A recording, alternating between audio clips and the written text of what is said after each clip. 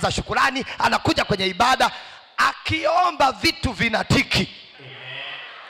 Wewe uliye jirani na duka la madawa unaomba kwa kubipu.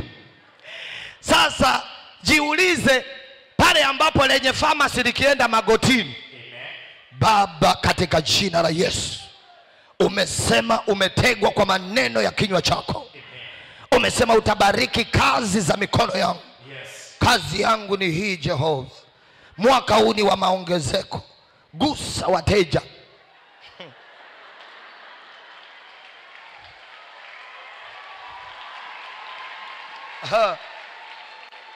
Mwambie jirani yako, naijua hiyo. Nikawaambia kama ni duka la madawa pamejaa. Haleluya. Mimi hiyo ni kwenye nyumba yangu tu. Kwa mimi ni muombaji mzuri, lakini mwenye ndani nakaka kuna watoto wa shangazi, wa binamu, wengine najua kabisa tukija tuombe wanafanya hivi lips. Hawaombi ila wanajua hapa kwa sababu mzee anatuangalia tujifanye tuko deep. Hata kanisani wako watu hivi. Unasema vunja roho, unasikia kumbe ndani, yani ndani anapiga jicho la hivi, maliza.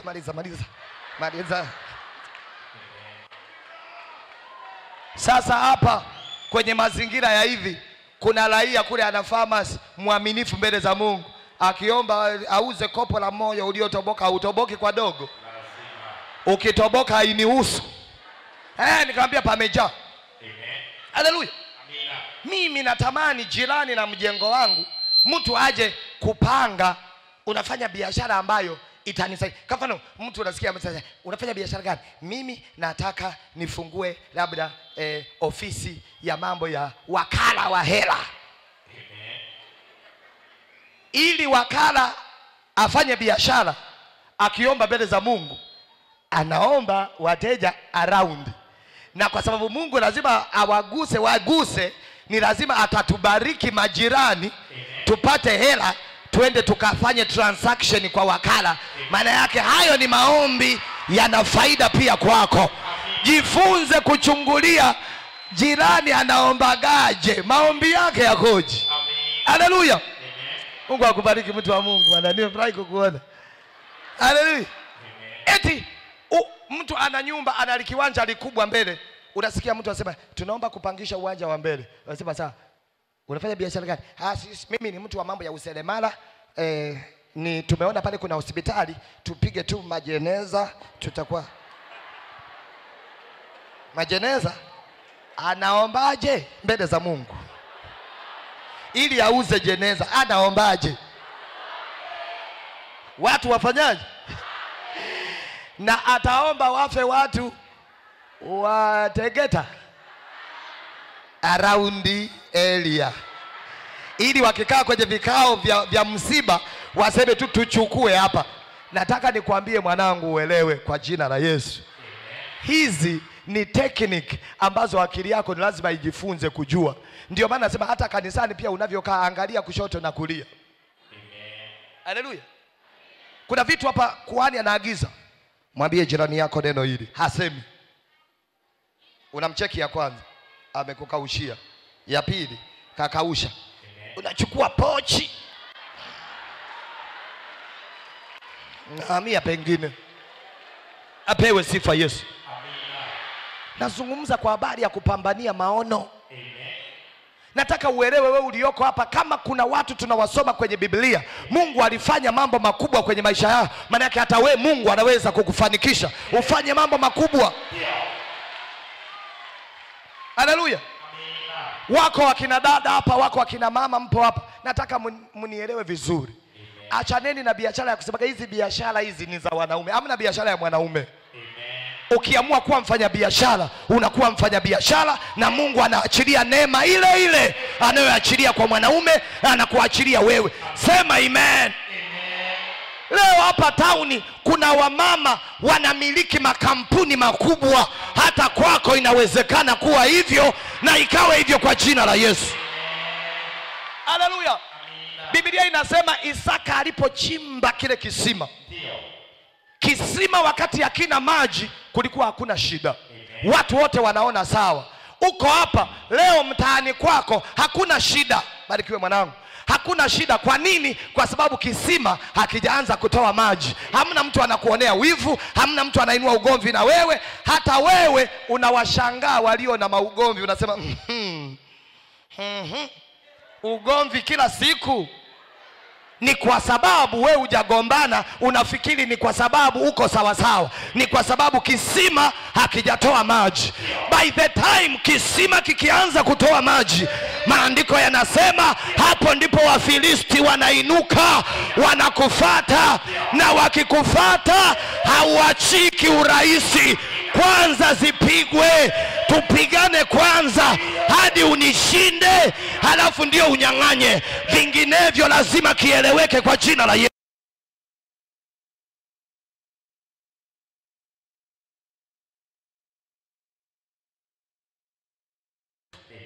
Isaka akasema sio yenu. Akasema yetu, sio yetu. Hey. Zikapanga. Cha ajabu, mimi ndio namshangaga Mungu. Cha ajabu, huyu ambaye tunaombaga kwa jina pia unalihusisha hilo, Mungu wa Ibrahimu, Isaka na Yakobo, raundi hiyo alipigwa. Sema alipigwa. Alipigwa. Jambo la kujifunza ni hili. Maandiko yanasema alipopigwa kwenye, akaweka alama na jina kwenye hicho kisima, lakini akainuka, akasogea sehemu nyingine, akaanza kuchimba kisima cha pili. Wako watu mnanisikiliza hapa vijana, umeshajaribisha kufanya biashara. Biashara ilivyokufa huna majibu, na ilivyokufa hiyo biashara umeachana na kitu kinaitwa biashara, umejitafutia kitu tofauti na biashara. Unasema hapana, sisi tutakuwa hatukuita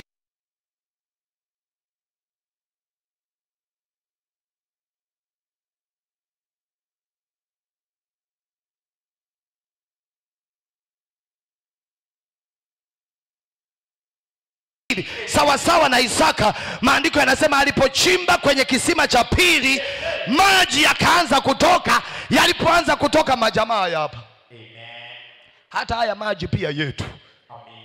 Wakati mwanzoni hawakusema. Hawa ndio watu ambao unaishi nao kwenye maisha ya kawaida. Watu wanaotamani mabaya tu ya kupate. Watu ambapo wakiona mazuri yanafanyika kwako wanakutafutia kashfa. Kuna watu hapa mtaitwa mafilimason. Kuna wadada hapa mtaambiwa mnatembea sijui na wazee wa mtaa mnaoishi. Wengine mtaambiwa mnatembea na mabosi kwenye ofisi zenu. Lakini wanasahau ya kwamba ukiwa unatembea na Yesu ni zaidi ya kutembea na bosi ofisini. Ukiwa unatembea na Yesu ni zaidi ya kiongozi wa serikali.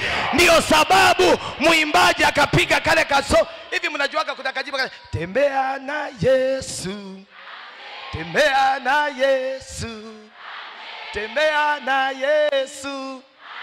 Hey. Tembea, tembea, tembea, tembea, tembea, tembea, tembea na Yesu. Kusema cha ukweli, mimi jeuri nilionayo ni kwa sababu ya huyo mshua anaitwa Yesu. Haleluya. Yaani hapa mnaponiona na confidence mpaka zinamwagika. Amen. Viko vitu ambavyo wanadamu walinikatalia, wakasema haviwezekani. Nikasema tulia hivyo hivyo. Amen. Tulia. Kuna wakati nilipata mwaliko mmoja wa Marekani. Sema Marekani. Kuna mtu anasema kiwivuwivu. Sema USA. Na uzuri wake maibada haya yanafuatiliwa live. Tunaonekana hadi Marekani. Haleluya. Pata mwaliko wa Marekani. Nikauliza rafiki zangu, nikasema jamani, vipi hivi naweza kupewa visa ya Marekani? Wakasema wewe tuulize sisi. Tuulize sisi. Mimi ni msomi. Huyo mtu nilimuulizaga wa kwanza. Akasema mimi na masters. Nimehangaika visa miaka yote sijapata, fanya kazi zingine. Nilivyosikiza hivi nikasema una masters, barikiwe kwa jina la Yesu. Mungu akutunze. Dada ndio yule wa Denmark. Ndio wewe? Na pia Denmark. Na Denmark. Give me 5. Hili ndio kanisa, unakutana na watu kutoka Denmark, ma USA. Naelewa. Sio tu si wenye buza chalambe mbaga, changanyike kidogo. watu kutoka Denmark nini. Naona pale kuna dada mzungu, hadi wazungu. Ngomeni. Hebu sema amen. Roho ya kuja Ngomeni ndio hii. Kwa hiyo wana wakaniambia huwezi kwenda Marekani. Kwanza wakasema English yenyewe unaunga pale interview Kiingereza. Nikasema acha tu nikajaribishe. Haleluya. Kaenda ubalozini. Na kutia hasira, usije ukaogopa kwenda kuomba visa eti kisa amesema nani? Mshua amesema enendeni ulimwenguni kote.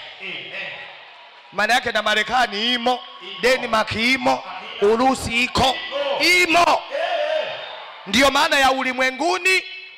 Maana yake visa ya mbinguni tulishagongewa, tumebakiza karatasi la ubalozi. Amina. Au unaogopa nini? Nikaenda ubalozini. Na hiyo huo mwaliko tulialikwa mimi na mchungaji mmoja hivi yuko Mwanza kule wa EAGT. Tumealikwa. Kaenda ubalozini. Na hiyo siku ya ubalozi unajua ndio ile inabidi uende pale wasa. Ukienda ubalozini lazima umake sure umevaa suti moja, yani wakikuona wanakuamini. Mimi sina hiyo. Amen. Haleluya. Amen. Kuna wakati watu wanakutisha vitu mpaka unaacha kufanya kile ambacho umeitiwa kufanya. Amina. Haleluya. Nikaenda ubalozini. Kafika ubalozini, kajaza yale makaratasi yangu yale kila kitu siku ya interview. Mtumishi wa Jehova nimeenda hapo. Nimekadirisha maneno kichwani. Jua English sio ngumu kuunganisha. Neno na neno lilete maana. Haleluya. Katia pale ubalozi. Alafu wale kwenye interview pale wanauliza maswali. Unajua kama mmewahi kufika pale kwenye counter ya ubalozi kumeweka kimic. Kwa hiyo akikusemesha wa huku wote mnasikia, yani wana tabia mbaya wale. Yani wa huku wote watasikia. Kwa hiyo nimefika pale nikakanyaga hapo. What's your name sir? Kumbuka vizuri hapa ninajibu. Nilikuwa naenda taratibu. Nalisikiliza vizuri, naliingiza kwenye ubrangata swali, nalichambua, nalisogeza, nalijibu. Sijibu haraka. Amen. Kiingereza hakitaki kielele. Haleluya. Pole. Taja Emmanuel Mgaya. Najibu majibu kamili. Sitaki mambo ya my name. Najibu jibu linalotosha. Emmanuel Mgaya. Nimetulia. Now, why you want to go to United States? Kakumbuka hivi hapa nilivyouliza wakasema hivi nikasemaje? Nilikuwa na barua ya mwaliko. Nikasema I'm invited, na muonyesha na barua ili ajisaidie kusoma maswali na majibu mengine yakae pale. Nikaweka na barua namna hii. Jamaa akaichukua barua chapa. Akaisoma. So how long you going to stay in the United States? Nikapiga hesabu, yule alisema ni wiki moja. Alafu nikawa napiga hesabu, mwenyewe nina hamu ya kuiona Marekani. Kwa hiyo wiki moja hii kazi, wiki moja ya kushangaa jiji, wiki moja ya extra. Unavyojipimia jiongezee. Haleluya. Mguze jirani yako mwambie jiongezeage. Mambo ya kuombaga maombi ya 100,000 sahau hizo biashara. Bwana Yesu asifiwe. Amina. Nikasema 3 weeks. Nikashangaa jamaa amerudisha makaratasi. Nikaambiwa njoo kesho uchukue visa. Hebu tafuta picha nilivyokuwa natoka ubalozini, nilitembeaje, jiongeze. Haleluya. Nataka nikwambie mtu wa Mungu ulioko mahali hapa, wewe ni kijana sana. Mungu ameinvest vitu vingi ndani yako. Adui anajua ndio maana una vita nyingi, lakini hata kama anajua una vita na hata kama anainua vita, tunaye mbabe wa vita, tunaye anayetupa tushinda. Yeye ni Alfa, alafu yeye ni Omega. Maana yake anaianzisha shughuli, alafu anaikamilisha. Nazungumza habari za Yesu Kristo. Inua mikono miwili juu, mpigie makofi kama unaelewa. Shout amen. Hallelujah. Mungu hawezi kuanza kazi ndani yako alafu akatisha. Mungu angekuwa aoni umuhimu wa wewe kuwepo, ungesha gongwa na gari kitambo, tena unavukaga zebra bila kuangalia. Amina. Makorona yamekuja ujafa. Ndio. Au jiongezi tu kwamba Mungu ana plan na wewe. Haleluya. Makipindupindu, matetekuwanga, makifadulo, makwashako, manini yamekuja yamepita. Mwana wa Mungu unachochemea, unaendelea mbele. Hata kama afya bado haiko sawa, lakini umeingia hadi ngomeni, uko nyumbani mwa Bwana. Nami natangaza kwa jina la Yesu, ile neema ya uponyaji, ile neema ya kuinuliwa, ile neema ya kubarikiwa itembee na maisha yako kwa jina la Yesu Kristo. Ubarikiwe wewe na uzao wako, ubarikiwe wewe na biashara yako kwa jina la Yesu. Shauti amen. Haleluya. Nataka nikwambie neno hili. Kinachotufelisha vijana kufikia kwenye hatima ambazo Mungu ametuandalia ni kitu kimoja tu, kinaitwa uaminifu.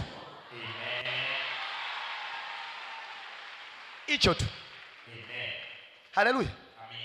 Hicho pekee. Na mimi nataka niwaambie neno hili muelewe.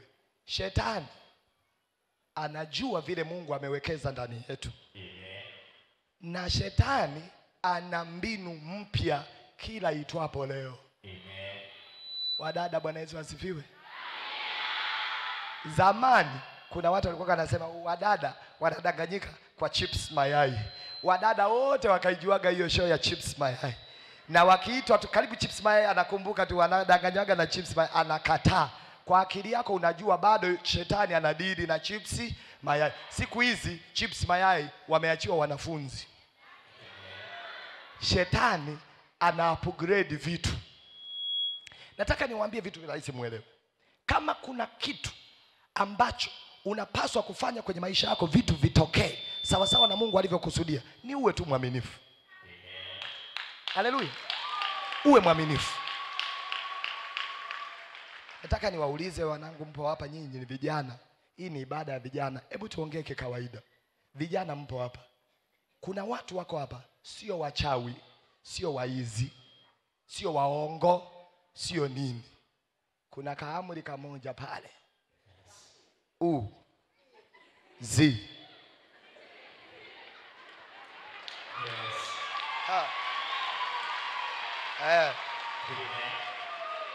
Hapo.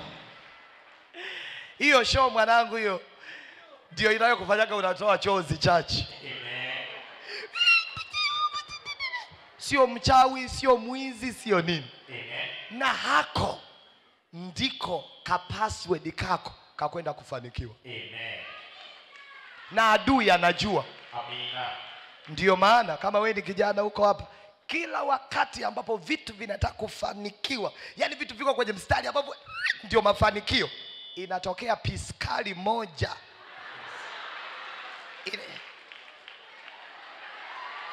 Yes.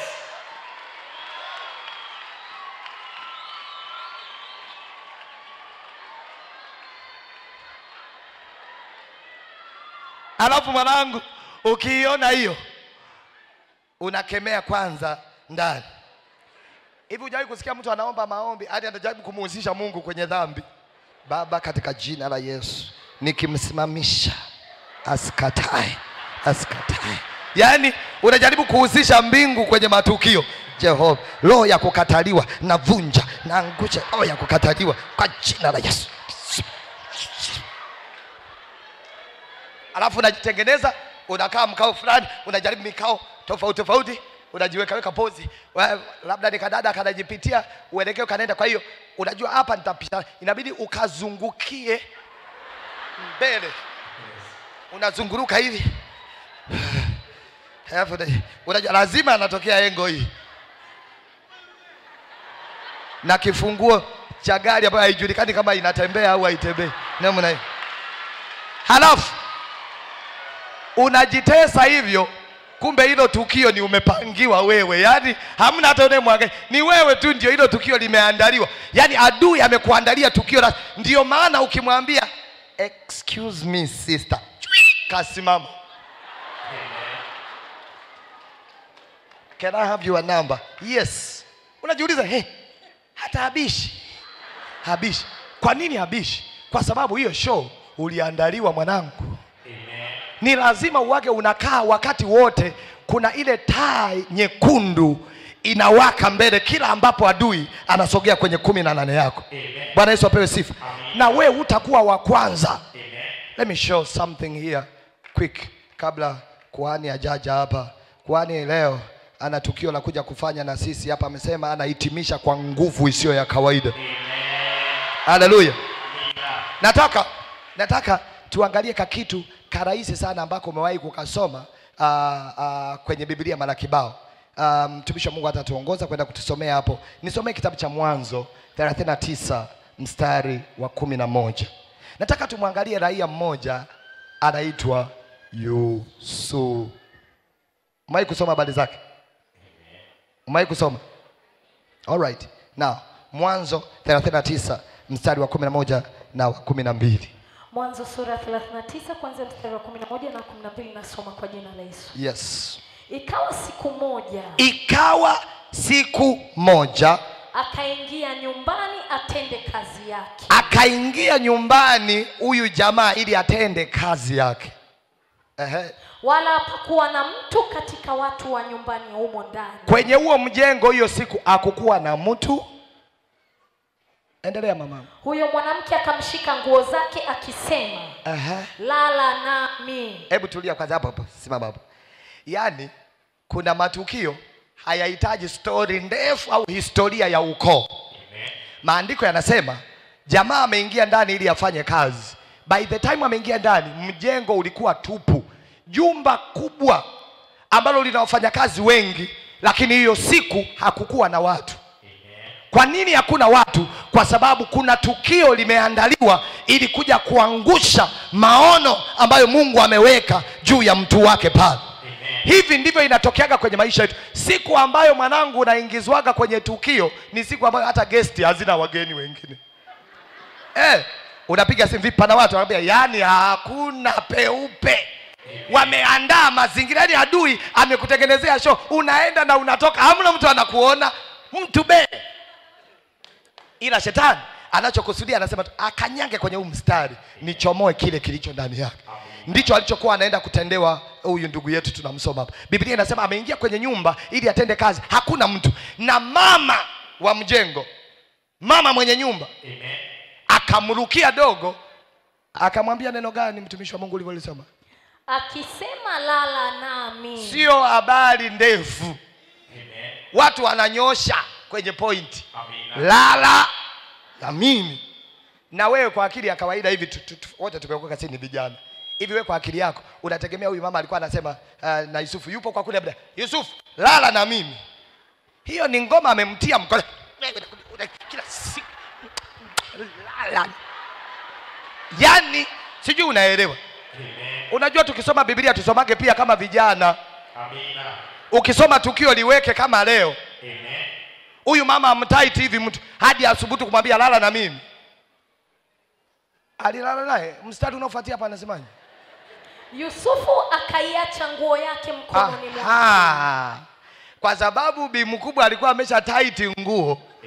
Yusufu akakumbuka yale maono ambayo aliona miganda inamwangukia.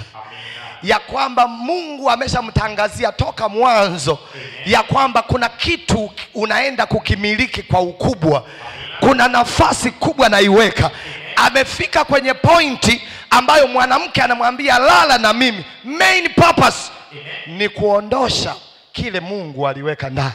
Maandiko yanasema dogo akakubali kuacha nguo. Hebu sema nguo.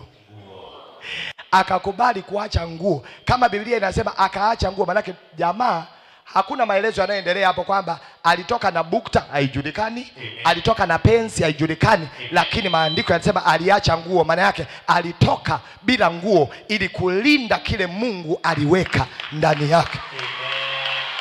Haleluya. Kumbe kama ndio hivyo tunasimama na kusudi la Mungu ndani yetu kwa gharama yoyote, na kwamba kisiweko chochote cha kukutenga na huo upendo wa Mungu. Anasema kwenye Warumi 8, ni nini cha kunitenga na upendo wa Mungu? Je, ameorodhesha mavitu 400. Kuna kasehemu alivyoorodhesha amesema je, ni dhiki? Hapana. Je, kuna kadri akasema je, ni uchi? Umesoma hapo? Msisemage ni Masanja, anasema ni maandiko. Kuna namna mnaniangalia kama sijaokoka. Kuna hata anasema mtumishi anasema nini? Ndio maandiko yanasema. Kwa hiyo kama hivyo haviwezi kukutenga, maana yake mtu wa Mungu ulioko hapa, kiko kitu Mungu aliweka ndani yako. Amina. Kwa gharama yoyote, hata ya kukimbia na uache nguo, kimbia ili ulinde kile Mungu aliweka ndani yako. Amen. Bwana Yesu apewe sifa. Amina. Na Biblia inaeleza vizuri ya kwamba dogo alivyokimbia na nguo, mama akapiga kelele. Alikuja akataka kunibaka. Wakamtaiti dogo. Na ukweli si tunaosoma kwenye Biblia ni yeye ndio aliyemkamata mtu. Lakini umeona habari inayotoka. Nataka nikutie moyo huko hapa. Ziko story nyingi zimetengenezwa juu yako. Amina. Wamekupikia vitu ambavyo hata hujui. Ni wao wamevitengeneza, ni wewe wamekutwisha. Lakini kusudi lisitoke ndani yako eti kuwafurahisha wao wasikuseme. Kama watakusema acha wakuseme, wakukufukuza wakufukuze, lakini unajua aliyekuita, unajua alichoweka ndani yako. Simama na hicho, na iwe hivyo kwa jina la Yesu. Mtu aseme amen. Hebu sema kwa jina la Yesu. Lile kusudi ambalo Mungu umeweka ndani yangu nitalilinda kwa gharama yoyote katika jina la Yesu. Alafu sema amen. Haleluya. Watu wanapanga kashfa kila siku. Kuna wamama hapa mmezushiwa, mmetembea sijui na nani na nani. Kuna wadada mnafanya kazi kwenye nyumba za watu, wanasema umetembea na bosi, baba mwenye nyumba. Hujui chochote, lakini vidole vimekuelekezea wewe. Baki na kashfa, baki na Mungu. Usijaribu kusafisha kashfa umkosee Mungu. Yusufu anakubali kwenda gerezani kwa kitu ambacho hajafanya. Maandiko yanasema akaenda gerezani. Habari njema ni hii hapa, ya kwamba hata kama utaenda gerezani, ukienda gerezani na kusudi la Mungu ni bora kuliko kubaki ulaiani na kusudi la kipepo. Maandiko yanasema akiwa gerezani bado mkono wa Bwana ulibaki na yeye. Inawezekana bado una vifungo, kuna vitu vigumu unavipitia, lakini bado kusudi halijatoka. Hivyo vifungo haviondoi kusudi la Mungu. Acha vije, acha vita ziinuke, lakini kusudi bado lipo, na kwa wakati wa Bwana litadhihirika. Sema amen. Sijui kama unanielewa.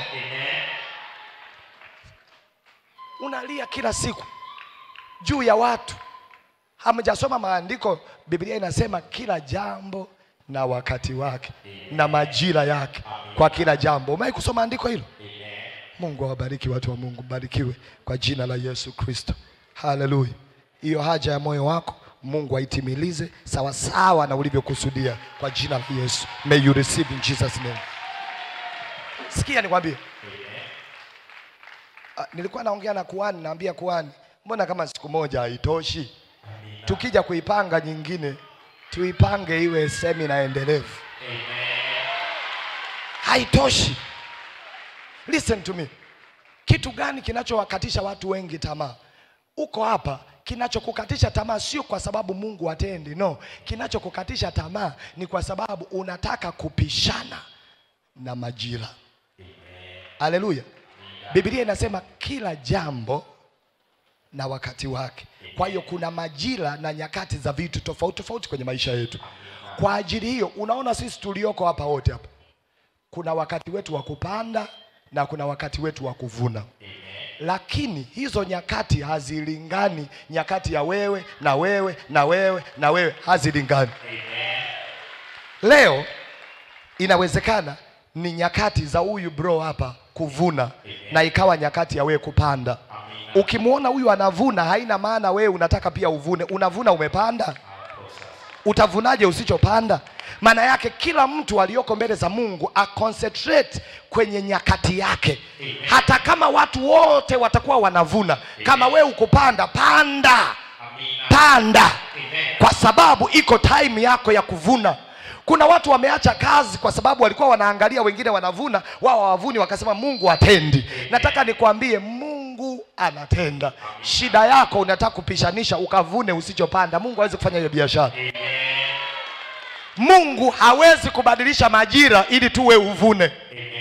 Kwa nini? Kwa sababu katikati ya wewe unayetaka kuvuna kuna wenzio wanataka kupanda. Nao kama haukupanda ni usubiriki kwanza upande. Kwa nini? Kwa sababu mimi ni mkulima, nakwambia ninachojua. Time tunayovuna, mtumishi wa Mungu, hakunaga mvua kunyesha tunapovuna. Sasa wewe ukimlazimisha Mungu upande wakati sisi tunavuna, maana yake unataka inyeshe sisi tunavyovuna tushindwe kuvuna. Mguse jirani yako, mwambie pambana na hali yako. Haleluya. Amen. Hii kitu ndio kinawakatisha watu tamaa. Amina. Unataka kuvuna time ambayo haukupanda. Lakini kuna kitu cha pili. Ni time ya kusubiri. Amen. Between kupanda na kuvuna. Amen. Kuna haka nafasi katikati. Kwa sisi wakulima huaga tunamwaga mbolea, tunapalilia, tunalinda ndege zisile madhao, alafu ndio tunakuja kuvuna. Sasa kwa sababu wewe umesoma kwenye Biblia imeandikwa kupanda na wakati wa kuvuna, unataka upande na uvune. Mbingu zinashangaa huo utaratibu. Mungu akinyamaza kwenye maisha yako kwa siku kadhaa, huwa hanyamazi kwa sababu hana mpango na wewe. Huwa ananyamaza ili aende kukutengenezea upande unakotaka kuelekea kwanza. Kuna mahali unataka kuenda, Mungu hata uruhusu uende kabla hajakutengenezea. Ndiyo maana ukisoma kwenye kitabu cha Wafalme wa Pili sura ya 7 kuanzia mstari wa 4, Biblia inazungumza juu ya watu 4 wenye ukoma. Maandiko yanasema wale wakoma wakasemezana, mbona tunakaa hapa hata tufe? Tukisema tutarudi mjini kuna njaa tutakufa. Tukibaki hapa tutakufa. Wakasema twendeni kwenye kambi ya jeshi la Washami. Sasa angalia kinachotokea. Wakati wanawaza na kuongea haya yote, Mungu alikuwa hajaonyesha ishara yoyote kwao. Yaani ni kana kwamba wameachwa. Lakini ukisoma hayo maandiko, unaona kile kilichotokea walipofika kwenye kambi ya jeshi ya Washami. Mtumishi wa Mungu umepaona hapo? Amen. Wafalme wa Pili sura ya 7 na mstari wa 4, nasoma kwa jina la Yesu. Yes. Tukisema tutaingia mjini mna njaa. Mjini mna njaa. Nasi tutakufa humo. Nasi tukikaa hapa tutakufa vile vile. Haya twende tukaliendee jeshi la Washami. Wakituhifadhi hai tutaishi, wakituua tutakufa tu. Unaona pana kaneno tu. Kwa nini kuna kaneno tu? Usifikiri kalikosewa au kaliwekwa tu. Yaani ni ile kwamba wakituhifadhi hai tutaishi, wakituua tutakufa tu. Hiyo tu inawakilisha kwamba tutakufa tu kama ambavyo tutakufa hapa au tutakufa ndani ya mtu. Kwa hiyo bora tukafe mbele kwa mbele. Mguse jirani yako, mwambie mbele kwa mbele twende. Haujaelewa, mwambie tena hayo maneno. Mwambie kama ni biashara tuliwahi kushindwa, hatuachi, mbele kwa mbele. Si tunaendelea tu. Hata kama hawaoni unachofanya leo, lakini tuendelee tu. Unakuja kanisani wanasema hamna kinachobadilika, mwambie sawa, lakini twende tu. Niache niongezeni time, maana kuna kitu Mungu anafanya huko mbele unakoelekea. Lazima iwe kwako kwa jina la Yesu.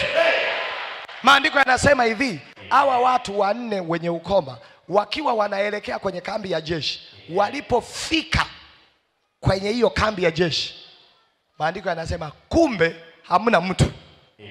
Yaani kwenye kambi ya jeshi hamna mtu. Kwa nini hamna mtu? Kwa maana Bwana alikuwa amewasikilizisha wanajeshi kishindo cha mienendo ya magari na kishindo cha farasi kama kishindo cha jeshi kubwa. Sasa nataka uelewe mwanangu, wakati wanaondoka kambi ya jeshi waende, hakukuwa na chochote kinachoonekana kutoka mbinguni. Wanaelekea kwenye kambi ya jeshi, Mungu hajasema na wao. Lakini walipofika kwenye kambi ya jeshi, maandiko yanasema kambi ya jeshi haikuwa na mtu. Kwa nini haikuwa na mtu? Mungu alikuwa ameshughulika wakati wao wako pale na wako hapa wanakuja. Nataka nikwambie mtu wa Mungu ulioko hapa, kuna namna unaona Mungu amenyamaza kwenye maisha yako. Kuna namna unaona vitu havifanyiki. Mungu hajakuacha. Mungu hawezi kukusahau. Maandiko yanasema mwanamke anaweza kumsahau mtoto aliyemzaa, lakini mimi Mungu nimekuchora. Mungu hawezi kukusahau mwanangu. Issue ya msingi, Mungu ameenda kukuandalia uko unakoelekea. Unataka ndoa, Mungu ametangulia kuitengeneza hiyo ndoa ili ukifika isikukamue machozi. Kuna wenzio wako kwenye ndoa leo ni kama wameolewa na kitunguu maji, wanalia Januari hadi Januari. Mungu anakutangulia kukutengenezea kitu. Hata hiyo yako inayosumbua bado iko karakana ya mbinguni hapa Ngomeni, iko kwa ajili yako. Bwana ataitengeneza na shangwe na vibe vinakuja hapo kwa jina la Yesu. Sema amen. Haleluya. Amina. Alafu vile nampenda Mungu. Kwenye maandiko hayo Biblia inasema hivi, wale wakoma waliokuwa wana njaa walipoingia kwenye hema ya kwanza hawakukuta Biblia. Sijui unaelewa? Hawakukuta Biblia. Maandiko yanasema walipoingia kwenye hema ya kwanza wakakuta chakula. Hebu sema chakula. Kilichokuwa kinawatesa ni njaa. Hawana namna ya kuishi, wana njaa. Wakaenda kwenye kambi ya jeshi. Hivi kwenye kambi ya jeshi kukuta kitu kwa haraka ni chakula au ni bunduki? Si ni bunduki? Lakini kwa taarifa yako, kwenye kambi ya jeshi wahema walioingia walikuta chakula. Yaani kama walienda hotelini. Hivi ndivyo Mungu anavyofanya. Anasema huwezi kuomba samaki akupe nyoka. Una chakula unahitaji, Bwana atafanya chakula. Unataka kazi, atakupa kazi. Unataka ndoa, unapata ndoa. Niangalieni basi mimi. Haleluya. Yaani mimi sasa hivi niko kwenye ile level ambayo unajua kuna level mbili kwenye life. Level ya kwanza ni level ya kula unachopata. Level ya pili ni kula unachotaka. Vitu viwili tofauti. Kula unachopata na kula unachotaka ni vitu viwili tofauti. Kula unachopata ni kwamba ikitokea asubuhi umeona mahindi ya kukaanga, asante Yesu, utagonga mahindi ya kukaanga, siku imeanza. Kula unachotaka ni kupanga breakfast ya leo na hivi sausage zile za Iringa, yani sausage zile unachagua, zote ni sausage lakini unachagua ni sausage ya aina. Unajua kuna mtu anapita kwenye life fulani hadi kuitikia anajisikia uzito. Kiasi ambacho nikisema sausage unaona nazungumza vitu vya kwenye TV. Hivyo ni vitu vikubwa. Hiyo ndio ilikuwa life yangu. Mimi nimetoka kijijini nimekuja hapa. Nikikutanaga na madogo leo anasema mtumishi, yani ninapita maisha magumu, nisaidie. Namwambia hebu tushare kidogo, unapita kwenye maisha. Yani na pia nisimulie kidogo nijue hicho kigumu ninachopitia. Yani huwezi kuamini wakati mwingine nyumbani. Yani tukila asubuhi hadi usiku. Unageuka unamwangalia manabii. Unasema huko ni kupita kwenye magumu. Umekula asubuhi unakula na usiku. Ni unapita kwenye magumu. Watu wa Mungu, mnaniona hapa nilipo. Hapo Tazara, maana mimi nilikujaga na train day one da. Nikashukia Tazara. Pale kwenye kiwanda cha Balesa kile. Mimi kwenye maombi yangu naambiaga Mungu, usiruhusu hichi kiwanda kibomoke, kwa sababu kiliwahi kunifadhili kwa muda wa mwezi mzima. Niliwahi kulala kwenye madude yale ya kuuzia mitumba yale yamepangwa pembeni pale mwezi mzima, tangu nimekajaga day one town nalala pale. Sijaumwa malaria, sijashikwa kama mzurulaji. Leo ndio naelewa kwamba Mungu alikuwa na makusudi, ndio maana ni lazima nilindwe, nitunzwe. Hauko hai kwa bahati mbaya. Bwana ana makusudi na wewe. Haujaja Ngome kwa bahati mbaya. Uko Ngomeni maana Bwana ameachilia majibu yako hapa. Ukanyage, ukutane nayo kwa jina la Yesu. Utaniambia kazi gani ambayo sijafanya? Mimi nimeshakuwa houseboy, nimekuwa konda kwenye madaladala. Hii mambo ya ubamantilie, sui babantilie, hapo Tandale kwenye soko la mchele, nimefanya hiyo kazi. Mimi nimejenga hivi vipaving. Ndio maana saa hizi nikiwaga na enjoy life, sitakagi kielele anikatize. Haleluya. Sitaki kabisa kuingiliwa. Wakati mwingine nimemaliza ibada, Jumapili jioni najinyosha Mlimani City, kuna kitu kinaitwa chicken wings. Haleluya. Akikaa pale mtu apita, mtumishi tena na huku, naambia huku kuliumbiwa mapepo. Hivi nyinyi mnafikiri kwa akili zenu Mlimani City yamejengewa mapepo? Ni sisi. Tena kwa taarifa yako, ni sisi tuliookoka. Vitu vyote vizuri ni wewe umewekewa. Kuna mazingira tu unapita kwenye wakati mgumu, ndio unamkuta mpendwa yuko kwenye mitumba pale, unaelewa zile zimerundikwa, yaani zile za kundi moja. Uko hapo unamhusisha na Roho Mtakatifu. Baba, katika jina la Yesu nichomoe kitu kikali humu, Baba yangu na Mungu nisaidie. Ngoja nikwambie mwanangu, hiyo ni safari tu, unapita kuelekea sehemu. Haleluya. Usikonde pale unapokanyaga kanisani, wenzako wamepiga suti imenyoka, we una suti. Usikonde, hao wako kwenye time ya kuvuna, acha wavune. We si unapanda, iko time yako ya kuvuna. Usibabaishwe na magari. Haya magari unayoyaona nje ni ya kwao, la kwako liko kiwandani, linatengenezwa kwa ajili yako. Waliojenga nyumba hawajajenga kwenye kiwanja chako, wamejenga kwenye vya kwao. Ya kwako inakuja kwa jina la Yesu Kristo. Usiogope, endelea kupanga. Wakati unapelekwa kwenye ya kwako, endelea kupewa lifti. Wakati gari yako inakuja, mbingu hazijaacha kazi. Bwana hajatoka kwenye kiti cha enzi, atafanya kwa wakati wake. Atakuinua na wewe, atakubariki na wewe.